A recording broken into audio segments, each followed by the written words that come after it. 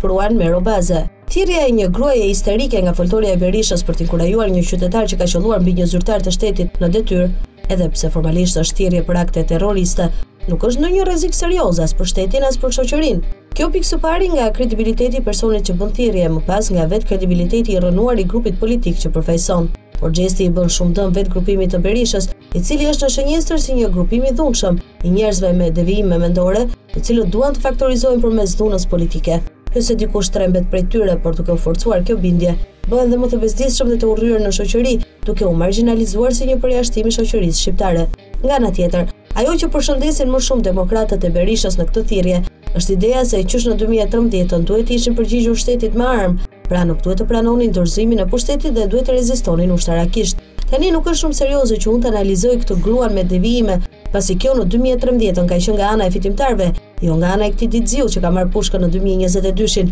Por fakti që mbështetësit e Berishës bën entuziazm nga një budallallëk i tillë, tregon se në mendjen e tyre dhuna është i vetmi mjet për marrjen e pushtetit. E sinkronizuar dhe me fjalorin e dhunshëm të Ilir Metës, me kërcënimet për thyerje në mes dhe plumpallit që ai përmend të përdit si i fortë i lagjes, e gjithë apologjia e opozitës Berisha Meta ngjan me një grup njerëzish të frustruar nga pafuqia e tyre, që ndërrojnë të përmbysin kundërshtarët me dhunë, por që këtë gjë duhet ta bëjë dikush tjetër në emër të tyre.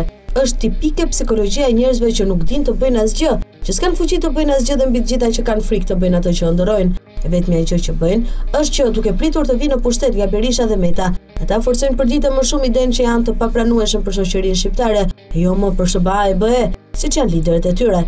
Dhe mos u mërzisni për çfarë ka thënë kjo gruaja për një qytetar të dëshpëruar që ka qelluar me armë mbi një zyrtar të shtetit. Ajo nuk është dikush që duhet merret seriozisht.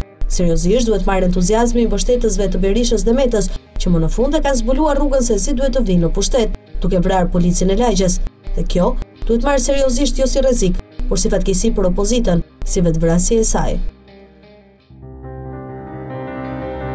Pamfleti është një platformë mediatike analitike që u lind si domosdoshmëri një tribune pa kompromis, si një zë i fuqishëm në luftën pa ekuivok ndaj krimit dhe korrupsionit politik në Shqipëri.